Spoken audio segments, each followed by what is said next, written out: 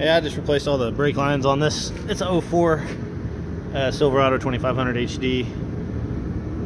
They got a problem with them rusting out, and just replaced all the lines on it.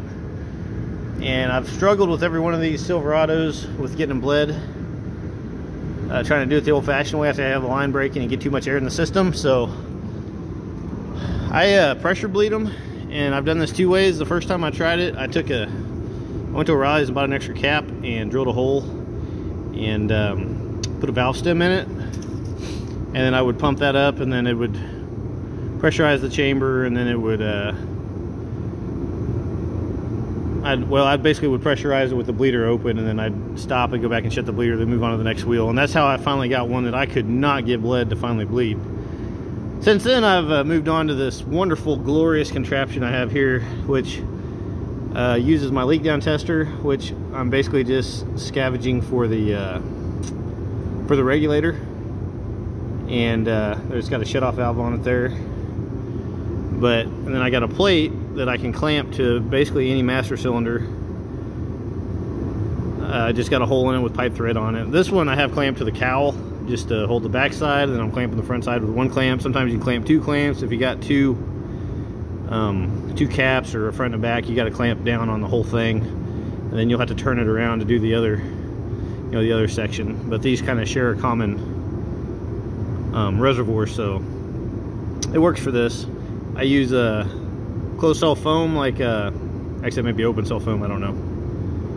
It's water pipe insulation is what it is, though. That works for my gasket to seal the plate to the reservoir. It does not take very much pressure at all. I mean, all you're simulating is hand pressure. That's all it takes to seal that. But I usually just crank it up to about 5 pounds. This is showing 10. I don't know if it really has 10 in it, but you don't want to get crazy because those are a plastic reservoir. And if you do it like I was saying with a valve stem, you'll watch that thing swell up and shrink down and swell up and shrink down. And but anyways, I've got 10 pounds to it right now. I've already done one side, so this side should go a little quicker. But I just want to give you an idea how quick this works. It's a one-man operation. Just make sure you don't run out of fluid. So that's pressurized. I started at the right rear because that's the farthest from the reservoir. And we're going to go back here. Actually, I'm going to get on the other side of it so I don't get sprayed in the face, because it will spray you in the face.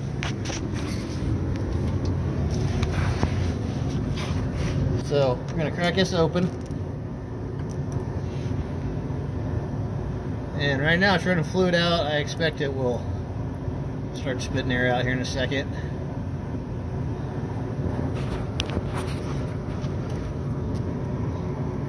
There we go. Puking a little bit of air. Actually running a pretty good stream already. I should have showed the other side. Tighten it up. You notice the fluid's just running out of there though, because it's pressurized on the back side. That's showing clean fluid. Let's go look at the front one. So I already bled the other side, so that may not have had a tremendous amount of air in it. Alright, around to the front. So again, we're starting at the farthest and working our way closer. This one's probably going to spray me.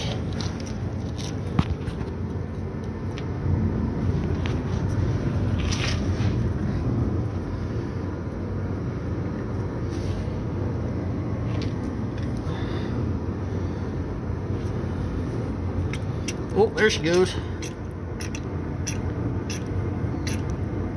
You can make whatever jokes you want about that.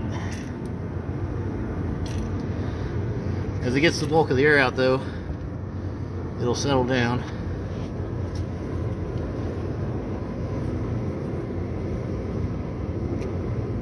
I haven't used 4 ounces of, or I should say wasted 4 ounces of fluid yet. It's still pushing air out.